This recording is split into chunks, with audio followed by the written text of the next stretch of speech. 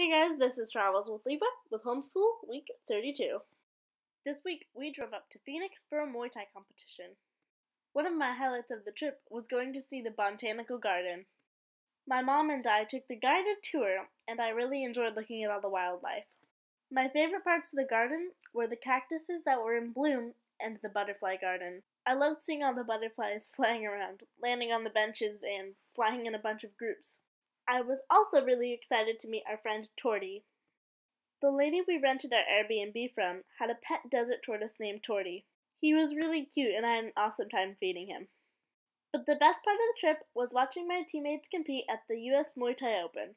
I was really proud of everyone, but I was especially proud of my friend Eric, who made it all the way to the finals. I had an awesome time in Phoenix. Thank you guys for watching. Bye!